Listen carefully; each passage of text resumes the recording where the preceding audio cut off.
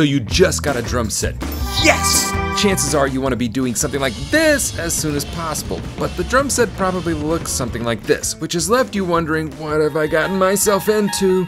Don't worry, I'm going to have you set up, holding the sticks properly, playing your first drum beat, and playing your first song by the end of this video. We'll do it in less than 5 minutes, all while avoiding the most common pitfalls new drummers get taken down by. And if you've been playing a little while, stick around.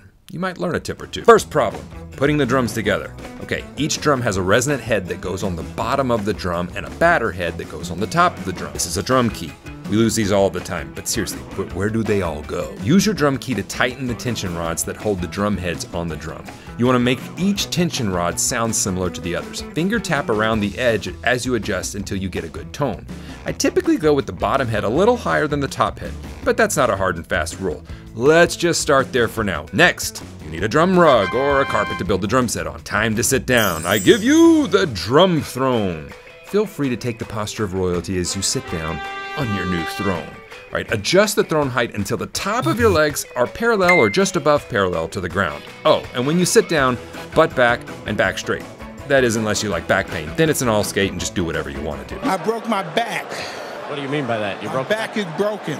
I'll explain a right-handed setup. If you're left-handed, just reverse all of my directions for drum and cymbal place. With your feet comfortably on the floor, put the bass drum pedal directly under your right foot. This is where the bass drum will go. Avoid any weird angles with your foot when it is on the pedal. Angles like this or this. The bottom rim on the front of your bass drum should be a ½ inch to 1 inch from the floor to keep the bass drum from moving while you play. That's also why we have a carpet or a rug underneath the bass drum.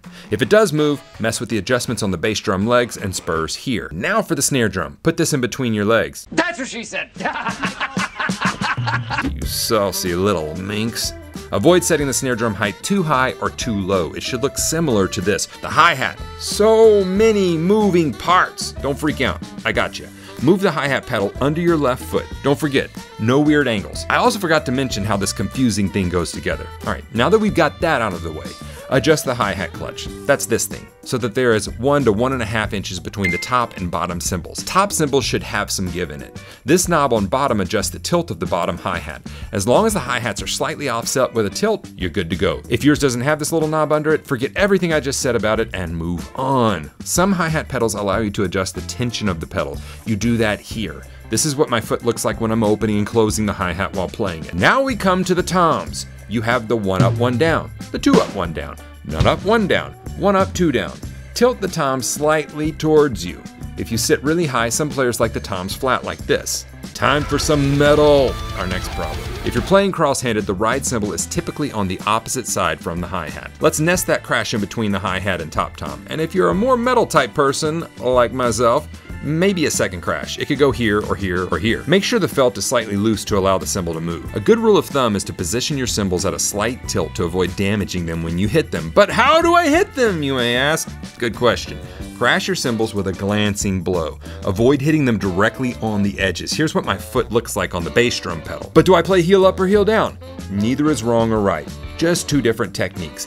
Heel up is for power and speed. Heel down is for finesse and low volume. The important thing is to just pick one to start. We're just beginning here. You can work on the other later down the road. Time to grab the sticks, but please do so like a normal human being with opposable thumbs. Hold it like this. Avoid the caveman, the control freak, too tight, the tea time, the chicken wing. Just pick the stick up like you would any other normal thing. Here I am holding a water bottle. Here I am holding a hammer. Here I am holding a phone. We don't do weird movements and grab them all strange with these items, so don't do that with the sticks either. Before we ever hit a drum, let's talk ears. Ringing ears suck. Here's how to avoid that. Use ear protection. Here's some examples. Shooting muffs, earplugs, isolation headphones. But how do I hear my music and protect my hearing? Good question. The cheap method is to snag some shooting muffs and wear those over your earbuds, or get a done-for-you option like this nifty fella. Finally, the part you've been waiting for. But seriously, we've covered a lot of ground in 4 minutes. Time to learn your first drum beat. For this drum beat, you just need to know 2 small patterns. We repeat those patterns twice, like this.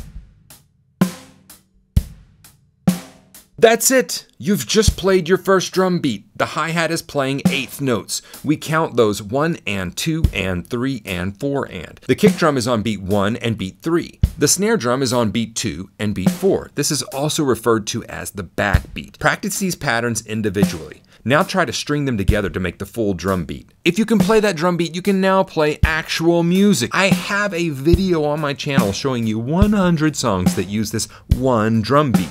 Congratulations and welcome to the drum family. If you'd like an organized lesson system to hold your hand while learning the drums, go check out my Drum Better Daily program at stevensdrumshed.com. The link is in the video description. Or go on and get more free drum lessons here on YouTube from me by jumping over to this video to learn your first drum fill, or this playlist of videos of mine for video breakdowns of easy beginner songs.